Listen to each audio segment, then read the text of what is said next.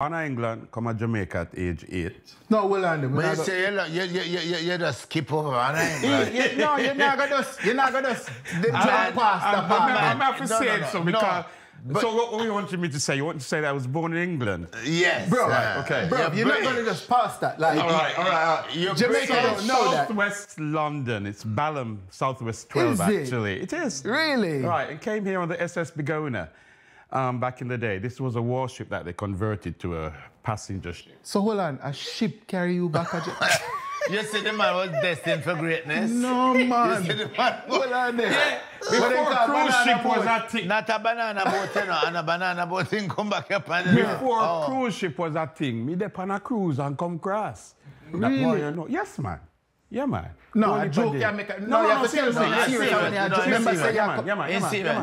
Me verify that. Me verify that. You're serious. Wow. Yeah, man. Never as nice as I think it's nice nowadays, pan the extravagance and thing, but we still rich. Yeah. I'm rich, all right. Wow. Yeah, so I land at Jamaica and little boy tried to adapt to the Jamaican culture and thing, but I had a knack of making people laugh and, you know, wanted to sing. And hey, folks, I was a singer and dancer before I was an actor. I just want to know that. Really? So then I cut tune and drop legs, it's in my blood. Okay. You understand? Okay. So you come to Jamaica with a thick British accent then? Thick is not the word. Wow. I never know nothing else. Hello, when them cast me for the Titus in town, I had to go study patois like I study French or Spanish. Nah. Yeah, man. Couldn't manage it. Okay. Yeah? But I reach a point now, after watching great people like this, where the patois is almost second nature, and I ask if I can't talk English no more nowadays. I tell you. Yeah, because you're one of the men that went master patois around here. Yeah. Master it too much. Wow.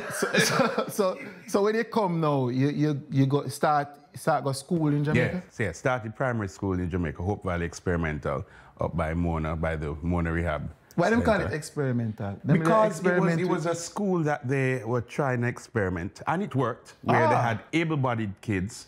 Okay, so it's a literal. Yeah. Okay. Studying and coexisting with kids with disabilities from the Mona Rehab Center. And Professor Golding and, you know, his work up there. So I grew up having kids with no foot and no hand and push them around a wheelchair and lift them up. And we coexisted like that. So it don't come here like nothing for us going to that school to associate and, you know, be happy around and don't feel no way being around these people and willing to assist them and so on.